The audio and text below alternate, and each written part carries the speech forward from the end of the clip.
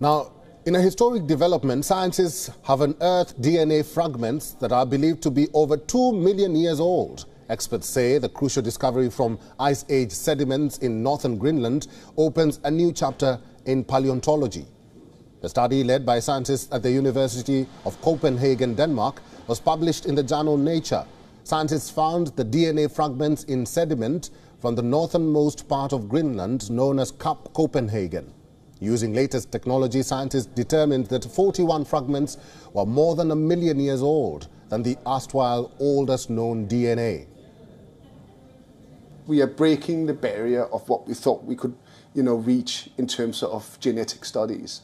So it was long thought that 1 million years was this boundary or the barrier that, of DNA survival.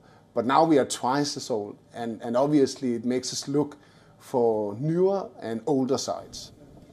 Scientists say the fragments come from an environment that has not been seen anywhere on Earth today. Frozen in a remote, unpopulated area, the DNA had been very well preserved. Today, Cap Copenhagen is an Arctic desert.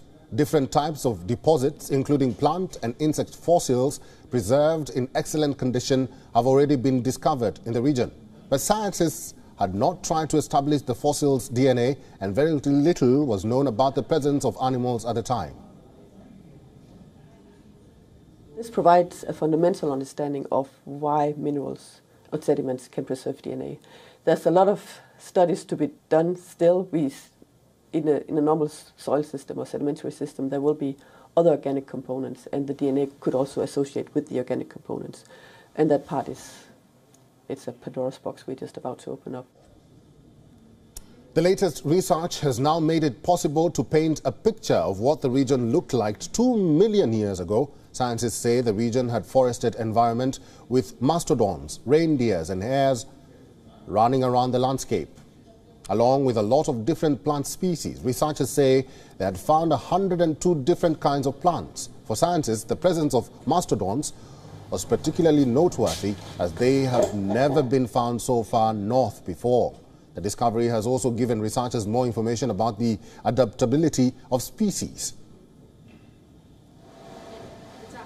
WION is now available in your country. Download the app now and get all the news on the move.